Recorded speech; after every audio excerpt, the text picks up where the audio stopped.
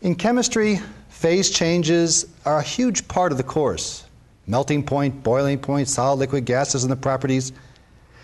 One substance that's rather remarkable is this right here, solid CO2, known as dry ice, because it does that. It goes directly from a solid to a gas. It sublimes. Why exactly does dry ice do that? Why does regular ice not? Regular ice goes from a solid to a liquid, then a gas. It melts and then boils. Well, we're going to talk about that. In order to really understand that, we're going to save this piece of dry ice too. We're going to talk a bit about phase diagrams. So, what is a phase diagram? It's actually a map more than a graph, with the coordinates being pressure, usually we'll talk about those in atmospheres, versus temperature, and I'll use degrees Celsius here. We're going to start with a phase diagram of a substance we're much more familiar with, good old H2O. 1 atmosphere, which we'll put right about here in the middle of our graph, map, phase diagram. That's the pressure we're most familiar with. You know, we experience a whole range of different temperatures on this planet, but not very much in the way of different pressures. We pretty much live our whole lives at 1 atmosphere. High pressure fronts, low pressure fronts, change that by only a few percentages. If we had a chunk of H2O, that's a chunk, if we had a sample of H2O at 1 atmosphere, and we'll start at, let's say, negative 10 degrees Celsius, what would be the most stable phase? Well, obviously solid. So I'm going to start with a solid line, and if I increase the temperature, which is going to the right on this map, it would remain a solid until we get to a certain point. We call it the melting point. As it turns out, that's a bit of a misnomer. It's really a line. We'll get to that.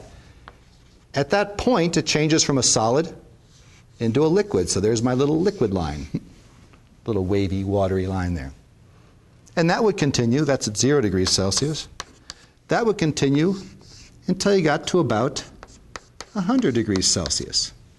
And from there, at that point, we call it the boiling point, also a misnomer, it changes to a gas. And now I have to draw a little gaseous line. And that really is our entire view of good old H2O, solid, liquid to gas at those transition points. The reason we see it that way, though, is because we have our eyes closed to this narrow little slit that represents 1 atmosphere. The whole point of phase diagrams is to open our eyes to the whole picture. What happens at different pressures to these transition points? Well, if I went to a lower pressure, let's say around 0.1 atmospheres, and this is not going to be a linear type axis here, it would go from a solid to a liquid at pretty much the same temperature, around a 0. Actually, a little bit higher, but you'd swear this is a straight up and down line. I'm going to exaggerate it by making it a little bit more this way, but it's like 0.1 degrees or 0.01. The real change, though, is in the liquid to the gas, which takes place at a much lower temperature. That's why water on the top of a mountain will boil at a much lower temperature. And they have different cooking instructions at high altitudes for that very reason. We're really interested in this, how this transition point changes, and that's why it becomes a melting line and a boiling line. And it shows us if this pattern continues, the liquid exists over a much narrower range of temperatures at this low pressure. That implies that if we got to a low enough pressure, I believe it's actually 0.06 atmospheres, you would actually have a transition from solid to liquid to gas all at the same time. Boiling ice water, wouldn't that be cool to see? Well, we're going to see that in a second. Below that, you have only the solid to gaseous transition. So this line, which is kind of a unison of these two lines, is called the sublimation line. Melting line, boiling line, sublimation line. Of course, that's crossing over at this direction.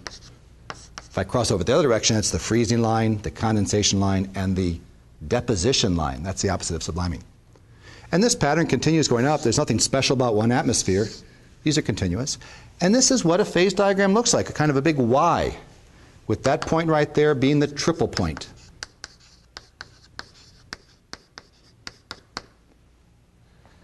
So what's this have to do with dry ice and why it sublimes? Well, I'm going to draw for you the phase diagram for CO2.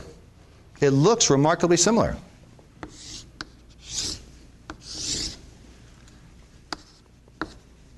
Solid, liquid, gas, a big old Y, triple point.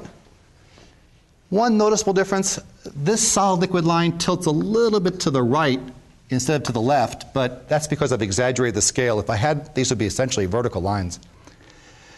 But one thing that's most different about this, and it has to do with the intermolecular forces between nonpolar molecules like CO2 versus very polar ones like water, and that is where the triple point, so where the 1 atmosphere falls on this chart. For H2O, it's here, but for CO2, it's way down here.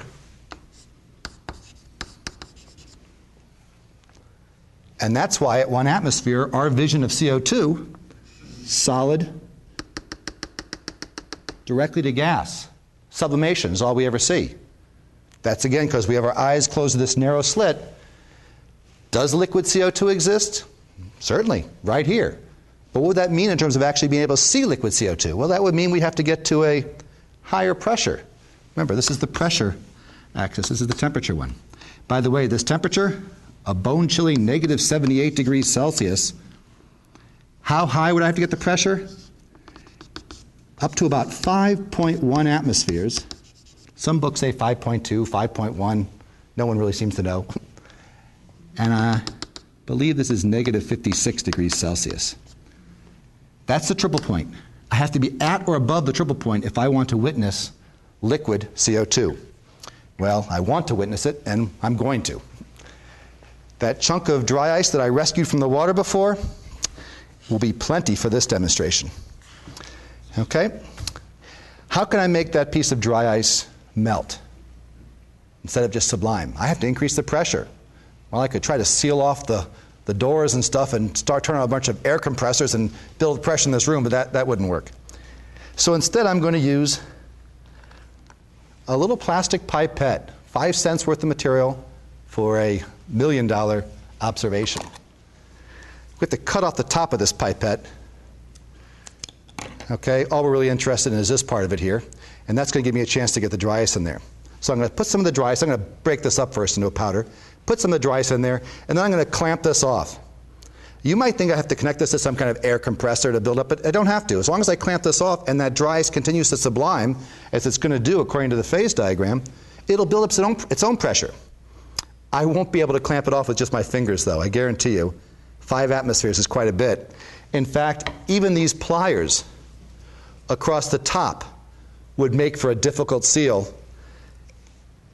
I'm going to, after I put the dry ice in there, take this metal rod and metal bar. Maybe we can zoom in on that. The bar is flat, the rod is round, and if I slip this around it like that, and then clamp down with the pliers like this, right on top. I know you can't see that juncture right now, but what I'm doing is I'm squeezing that rod against the bar, and because they meet at a line, that's going to give me a very nice tight seal. 2 rods wouldn't work, they'd slip by each other. 2 bars would still be flat against flat. You want a bar and a rod, and that's why that works, okay? When we do that, we'll see the dry ice. Well, we won't see anything. You know why? Because it's going to get so frosted over with all the humidity in the room, you won't be able to see anything.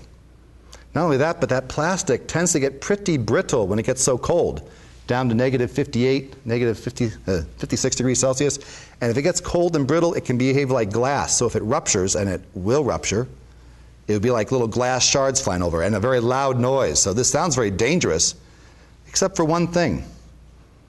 I'm going to use a cup of water. And that cup of water is going to serve many purposes. One thing, as soon as I clamp it off, I'm going to lower it into that cup of water.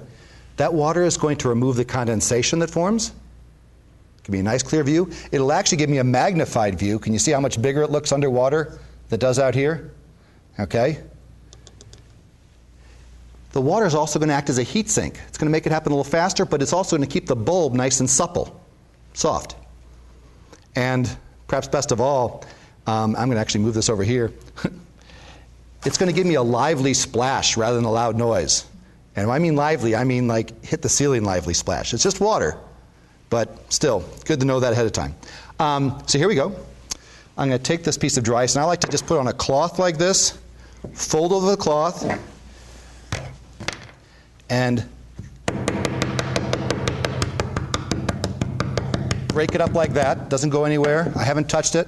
And now I get this nice powder. It's very brittle stuff. And you don't touch it. You just kind of scoop and tap, scoop and tap. I got some big pieces still there. That's okay. And you want to put enough in there to fill the bulb about halfway.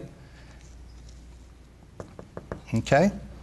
Very few people have had a chance to actually witness CO2 in the liquid state. It's hard to see. I'm going to cover this up to keep it ready for the next time. And now, again, here's my little rod and bar across there, the pliers.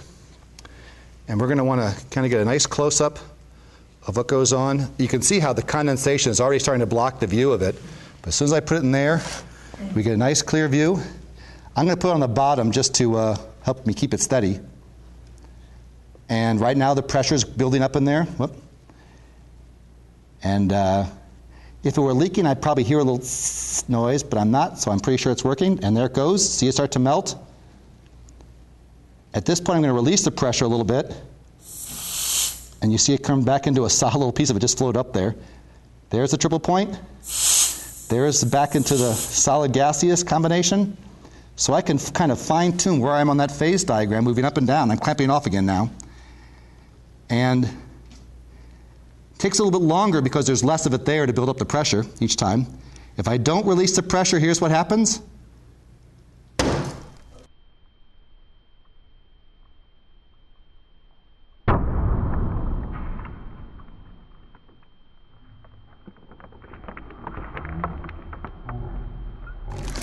As I said, a rather lively splash. The pipette had a seal blown open in the side of it there. And so, nice little demonstration of that. Is it possible to actually quantify this and get an experimental value for that 5.1 atmospheres? Well, that's what I'm going to show you now with this. Okay? For this purpose, I need a little bit larger a pipette just because I'm going to be slipping a little micro pressure gauge in there. And you can get a close-up on this maybe. I've taken a thin stem pipette, cut off just the stem of it, put some hot melt glue in one end and attached a little thread. And this is the little crossbar there that's going to keep it from sliding in too far. And then, now this end down here is open. That's important to know. I incremented it. You could use any increments you want. These are 0.5 centimeters. So zeros here, 1, 2, 3, 4, 5, 6, 7, 8, 9, 10, 15. It goes to about 20 increments. Okay, this is my little micro pressure gauge. But it needs some kind of a needle to read on this. I took another thin stem pipette. You can pull out the thin stem to make it even thinner so it fits inside here. And this is just some water with some blue food coloring. And I'm going to put a little drop of that blue food coloring right about there. Okay? And now, I don't know if you can see that or not, as a reading, I'm reading 15, 16, 17, 18, 19.2, we'll say. So we're going to write that down at 1 atmosphere. You can just put down up there on the board 19.2. We need a unit. We'll call them becquiliters, okay? 19.2 becquiliters on my micro pressure gauge, okay? Now, that's not going anywhere because the pressure's not changing in this room. I've got my pipette here. Did I cut off the, oh, here it is. That's big enough? Sure. Let me just check that height differential. You know what? I want a little bit more of, okay. My dry ice, again, I'm not handling the dry ice. I'm just scooping up some. Let me break up a little bit more.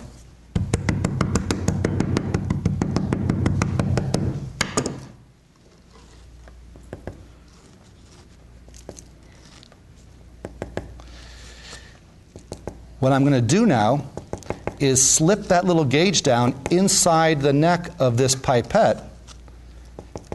And when I clamp it off, because that little drop of water has essentially trapped a little air pocket behind it. We'll see that air pocket get compressed.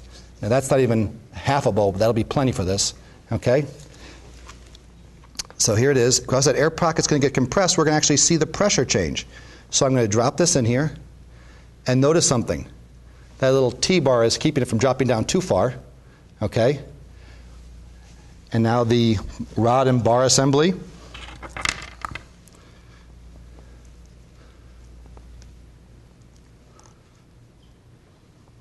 Okay? I'm clamping down on the thread, not on the gauge itself. You don't want to clamp down on the gauge. The top of the gauge is right there, and I'm not sure if you'll be able to focus on that or not, but you'll have to take my word for it otherwise. You can zoom in on that drop climbing, because as soon as I clamp this off, it's going to start to climb. So I'm going to clamp it off now, and watch that little droplet of water. So I clamp it off. It's climbing. It's climbing because this air pocket is getting compressed. And now I'm kind of watching two things. I'm watching down here to see when it starts to liquefy, and I'm also watching when that drop starts to hover. It's right now climbed all the way up to 5. There's a 5 mark. It'll hover there. There's a little pressure plateau, just like there's a temperature plateau at that phase change. Now I'm at 1, 2, 3. It's hovering at around 3.1, more like 3.2. I've got liquid down here, so I'm going to release the pressure. And you saw it hover again there. Okay, I'm going to do it again. I can increase the pressure. You see the drop climbing? There it is at 6.